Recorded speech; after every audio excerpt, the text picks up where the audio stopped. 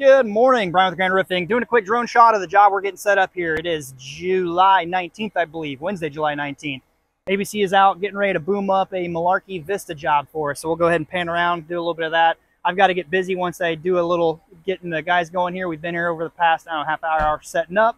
I've got a busy day, but I want to try to keep this kind of content coming for you because it is kind of cool and just fun flying. So anyway, ABC just got up here, got the driveway all checked out, documented any already cracks there, and getting ready to boom this up. So setting out everything, protecting the perimeter as far as like cautioning it off, and they will be helping us out tremendously so we don't have to carry everything up on this or set the lattivator up. So we've got this all getting ready to go, material getting ready to come off. Guys are getting their harnesses up into the top ridge there because it is a steeper two-story roof. As I said, it's a Malarkey Vista that's getting ready to go back on this once we get it all tore off. Got some more guys in transit getting ready to get here. Hopefully get all this knocked out today. The gutters here were just recently replaced. I'm going to stay over here in the shade so I can see. Try to hopefully cut down on this noise. Anyway, he had the gutters and soffit and fascia stuff done, so we're going to be very careful trying to protect and cover, get that stuff set up, not to damage it. If it does get damaged, we'll be fixing it, taking care of it at my cost. So ideally, if you're going to be redoing your roof and gutter and things, it's a good idea to actually do your roof first and then do your gutters. As you can see on this side, what we've got started, let me try to zoom in down on this here. We've got some shingles we've got ripped off of the ridge area or some scraps we may have, and you just simply put it across the bottom row. Typically up under a shingle that's there. If it's sealed down too good, you can put it right at the bottom lip. So as the trash comes down, it jumps the gutter. It doesn't really touch the gutter. They do make things on the market where you can keep them, like, say, the Equipter. The Equipter has these little, I believe they've got little nylon or aluminum pieces that kind of fan out to cover your gutters. The Equipter can actually come up and lift up be tossing the stuff right into it. But with the Equipter, it's a whole nother piece of equipment, which actually is a little time consuming to get brought in, towed around when you're dealing with dump trailers and everything else. So I've got the tarps down, getting ready to get the sheets off the truck from ABC, get plants and things like that covered. It is going to be a warm day today, so as soon as we get all this tore down and cleaned up, we will be cleaning the ground quickly. This is too steep to carry the trash, so in that case, you just got to let it slide off. You got to do your best to cover and set everything up. And here we go, getting ready to offload the material. So what we're going to do is try to get some of the shingles off the top ridge and then have it boomed up across these big top ridge sections, kind of evenly displacing the weight. So you don't want to stack it all in one area, but you also don't want to put too much to where you just have to move it before you roof up under it. So evenly stack it, space it, and as you roof up, you're consuming the material. Sometimes if we can get here early enough, we'll tear it off, put some passes of paper down, and then be able to put the roof offload right on that area so it's ready to go. You don't have to move it twice. But the delivery guys got here faster than we could get that accomplished. Trailer is backed in over that far bay over there, so we can at least catch that L section. Once we set that gutter up, we'll be able to let that stuff slide down. And anything in the pocket just off to the right out of view, kind of near that satellite dish, that's walkable in there. We'll be able to pitch it over and slide down that valley to at least save a little bit of cleanup. That's a bad angle. It looks like they're going to hit that basketball goal, but I know they're not. Oh, he's moving my drone case. Whoopsie. It's a nice, beautiful morning weather-wise this morning. It was a little chilly, mid-60s or so, really dewy out, but not too hot. Today's high is supposed to be a little warm, not crazy hot. I know if some of you guys watch are in a really hot region, but it's supposed to be in the upper 80s today, but humid. And I'm pretty sure that Canadian smoke is going to be rolling back through. You don't care if I go up over the boom, do you? You don't care if I go past over the boom, do you? Where they want to start at? Any of the top ridges, really. Probably the one straight back where they've already got some of the shingles tore off. Straight east of where you're at.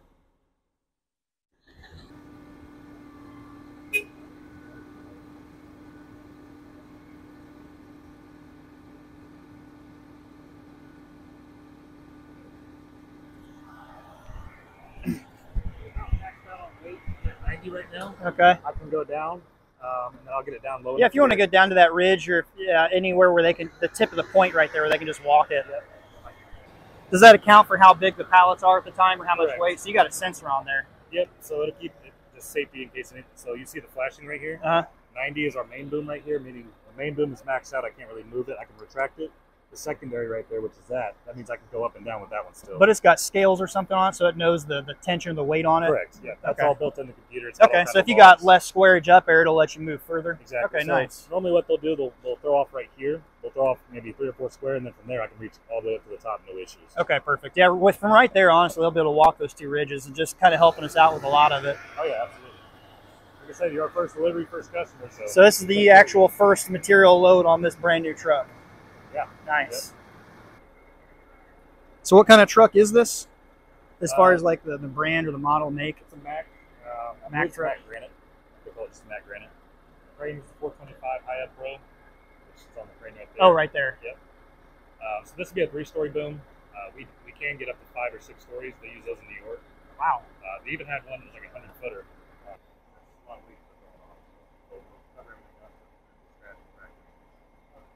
And then you see his netting over here too.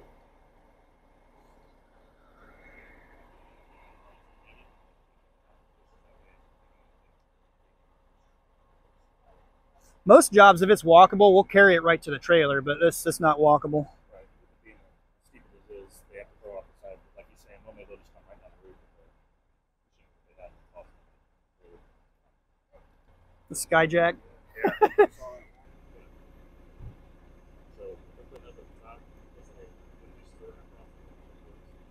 One, they can use their help to walk up the roof. 2, probably put this in the top space. If they don't have them up there, it's just going to break them. Run it back and forth. Yeah, but with the board, it's more. Breaks up to that 12 foot.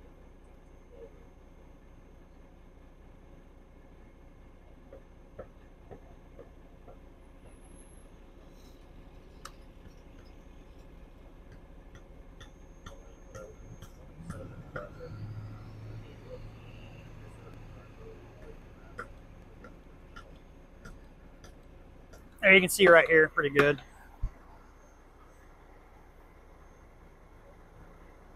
It's awesome. You can watch them as they go. Oh, this is definitely a huge tool in making it easier, especially when I'm figuring like steep, cut up, high church buildings, things like that. Hey, Miguel. So do you do the takeoffs through like? I do all that myself. No, I use a software called Riff Sketch. Okay. Or no, I'm sorry, not Riff Sketch. Riff Snap. Riff Snap.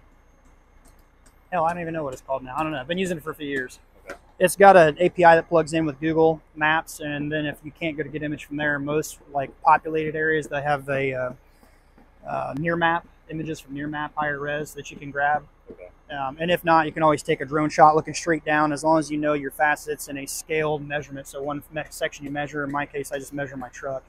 Okay. And just sketch them out. I can have them done typically in about 10-15 minutes. No waiting for Eagle View or Hover or any of that. It's one charge per month, but an unlimited amount. Oh, that's nice. Yeah, so it's huge. It's not per job. That's good. So as far as the house here, we're going to try to get all this wrapped up today. I say I got another truck of guys coming. The power fans are removed. The homeowner's wanting to have everything opened up to ridge vent. The power fans were messed up anyways. The 2 skylights back here have got issues going on, so he's wanting to remodel that. We're going to remove those, deck over it. He's going to have somebody take care of the inside stuff as far as re-insulating and drywalling. The chimney is going to have all new flashing and counter flashing after the roof has all been tore down, dried in, ice and water around all that section right there. It'll be shingled, step flashed in the bottom area of a valley and a chimney like this. It's important to not use the first few pieces of step flashing right there. The reason being is any water coming down the valley is going to miss any potential flashing you've got in there, any flashing you got in there. So what we typically do is we would shingle flash up the lower sidewall. When you're getting ready to put your cricket shingles in there, you're going to use a large piece of coil flash at the bottom 2 foot or so. It's going to go down. It's all going to be wrapped with ice and water. Then your valley roll will dump out on top of your piece of flashing there. That way, if there ever is a leak, it's coming down your ice and water, your last defense there, it's going to come out onto the top side of the first piece of flashing. Once you run up a couple of feet, then you'll transition into step flashing, going up the rest of that back side of that chimney there. Any chimneys wider than about 2 to 3 feet or so, we'll do crickets. Most of them already have crickets or saddles, whatever you want to refer to them as.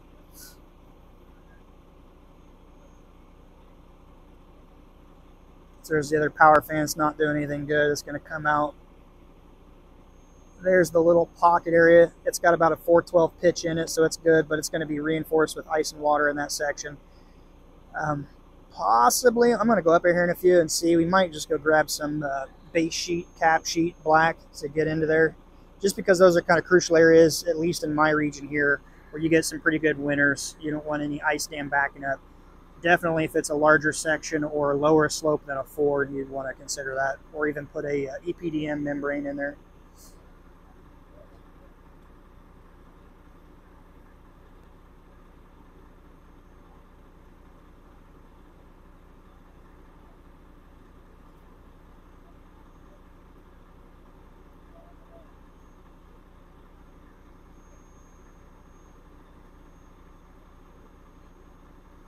I'm going to wrap this one up. It's getting long. I'm going to get some pictures next. Unfortunately, I can't do pictures while still filming, so I appreciate it if you have watched this far.